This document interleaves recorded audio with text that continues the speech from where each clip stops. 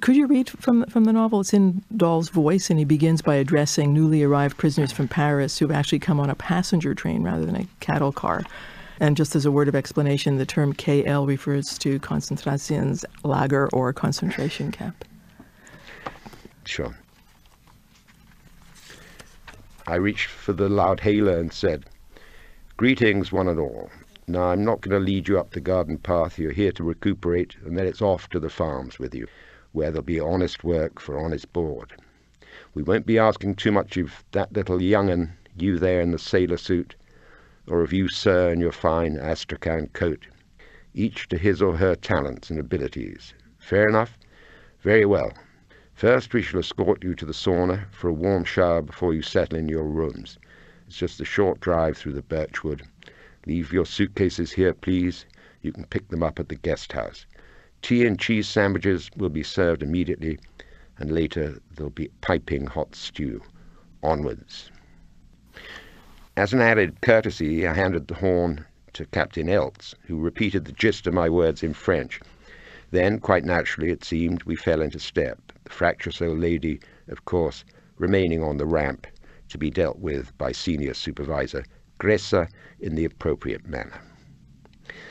And I was thinking, why isn't it always like this? And it would be if I had my way.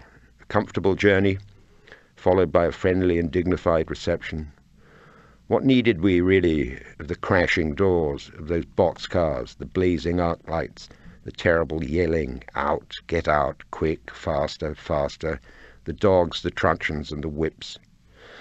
And how civilized the KL looked in the thickening glow of dusk, and how richly the birches glistened. There was, it had to be said, the characteristic odour, and some of our newcomers were sniffing it with little upward jerks of their heads. But after a day of breezy, high-pressure weather, even that was nothing out of the... Here it came, that wretched, that accursed lorry, the size of a furniture van, yet decidedly uncouth, positively thuggish in aspect, its springs creaking and its exhaust pipe rowdily backfiring, barnacled in rust, the green tarpaulin palpitating, the profile driver with the stub of a cigarette in his mouth and his tattooed arm dangling from the window of his cab. Violently it braked, skidded, jolting to a halt as it crossed the rails, its wheels whining for purchase.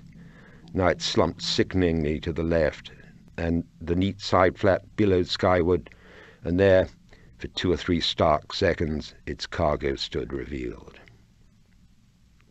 It was a sight no less familiar to me than spring rain or autumn leaves, nothing more than the day's natural wastage from KL1 on its way to KL2. But of course our Parisians let out a great whimpering howl.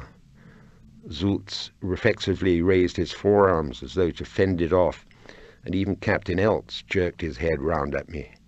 The utter breakdown of the transport was but a breath away.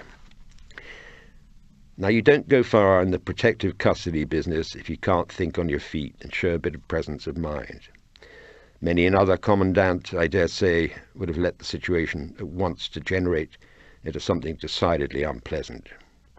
Paul Dole, however, happens to be of a rather different stamp. With one wordless motion, I gave the order.